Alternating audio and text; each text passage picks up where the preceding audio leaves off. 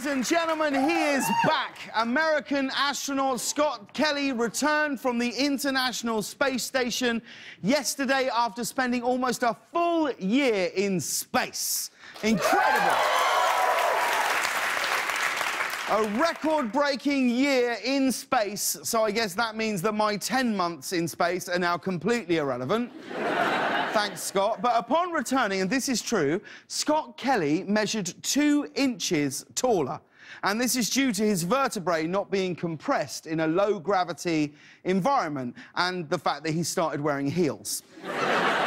Space changes a man. But this is incredible. You can grow 2 inches? I mean, I hear that promise from my spam emails every day. I didn't believe it, but I'll click on now. But when he landed, waiting for him on the tarmac was Jill Biden, Joe Biden's wife. And I'm going to say it right now, there's got to be an easier way to meet Jill Biden. I mean, a year in space gets you a meet and greet with the vice president's wife. What do you have to do to meet the president? Like, I feel like Obama meets everyone. He's met Ludacris. He's met Zach Braff. He's met the champions of the WNBA. A guy lives in space for almost an entire year, and Obama's like, send Joe Biden's wife. There's a wife.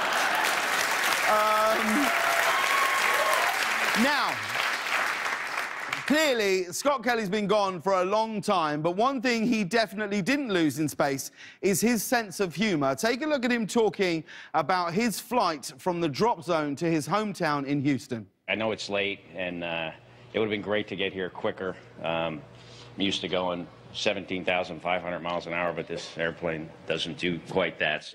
Woo! Banger!